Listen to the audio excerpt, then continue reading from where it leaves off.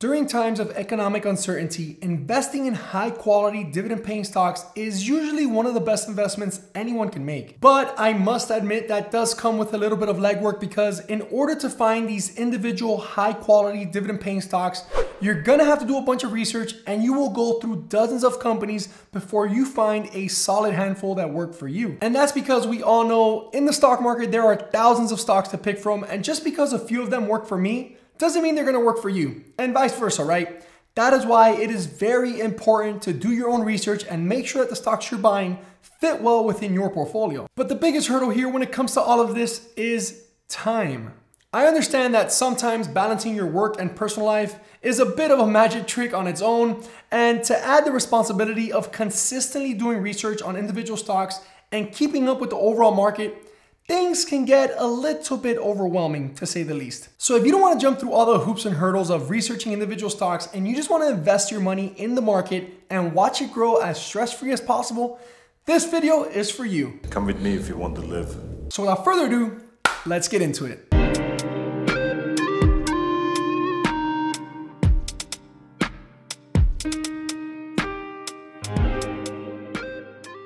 What's up guys, Johan Lorenzo here, back at you with another one. Today we're gonna talk about 5 dividend-paying ETFs that will make you a millionaire regardless of how much you know about investing.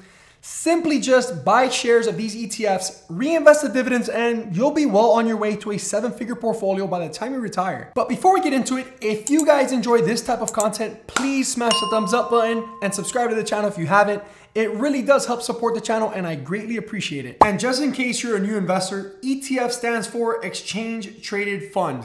This is basically a basket where multiple stocks are held within. And every time you purchase a share of an ETF, your money will be spread across all of the companies that are held within that ETF. An ETF will track a specific index or sector. And the best part about it is, unlike purchasing shares of an index, an ETF can be bought and sold multiple times within a single day, unlike an index fund which only has one window per day. The first ETF on the list here is the Vanguard Total Stock Market ETF, ticker symbol VTI. Thanks to the horrendous market conditions we're currently facing, you now have the opportunity to purchase shares of VTI at the bottom of their 52-week low. VTI seeks to track the overall US market. This includes a broad lineup of large, mid, and small cap companies which represent approximately 100% of the investable US stock market. There are currently 4,056 stocks within VTI. This ETF is the bread and butter for any new investor that is learning how to invest in the market, and is probably one of the safest ETFs to invest in my opinion. VTI is currently going for $183.27, and right now they have a dividend yield of 1.61%.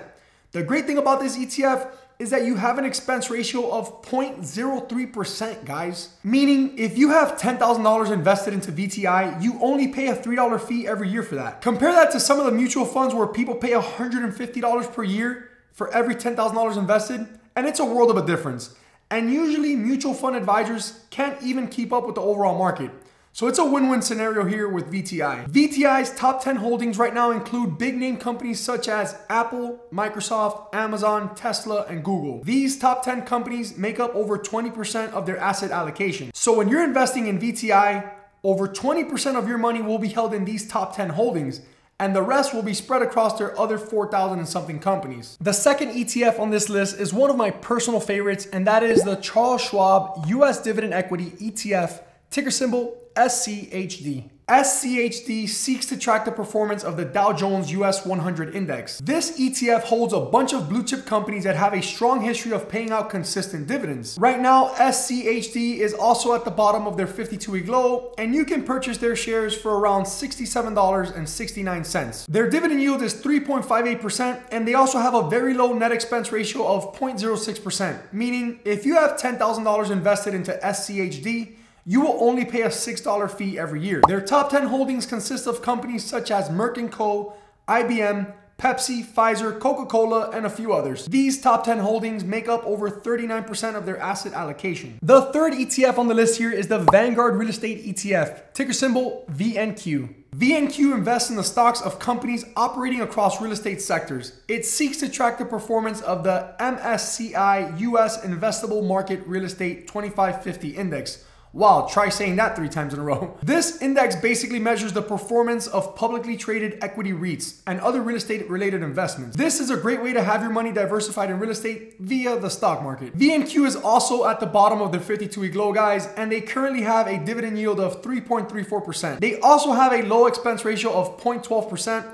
So for every $10,000 you have invested in VNQ, you'll only pay about 12 bucks a year. Their top 10 holdings include Realty Income, which is personally my favorite REIT out there in the entire market, American Tower Corp, Public Storage, Crown Castle, and a few others. The fourth ETF we're talking about here today is the iShares Core High Dividend ETF, ticker symbol HDV. This ETF seeks to track the Morningstar Dividend Yield Focus Index, focusing on companies that have an economic moat. This helps the fund weather the storm in the markets like the market conditions we're seeing today. HDV targets about 75 stocks by dividend yield, focusing on companies that pay a higher dividend yield.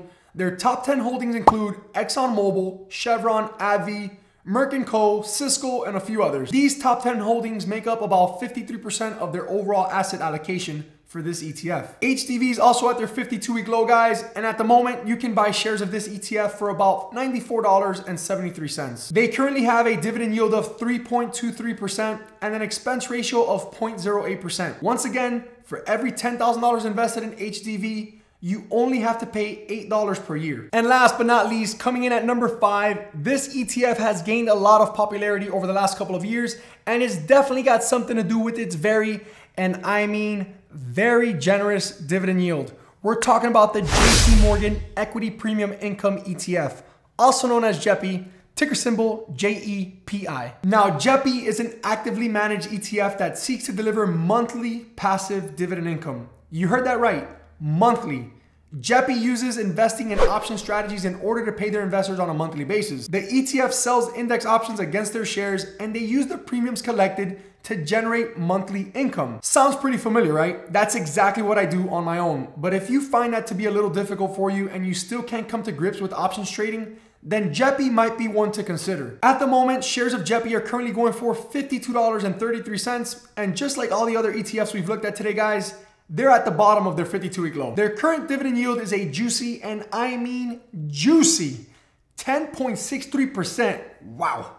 Once again, remember this ETF sells covered calls, and that's one of the reasons they have this juicy dividend. Usually a high dividend yield such as this one can look a little bit like a dividend trap, but JEPI, I think it's safe to say you're in good hands. Their expense ratio is the highest amongst the other ETFs that we've covered today, and it's coming in at a 0.35%.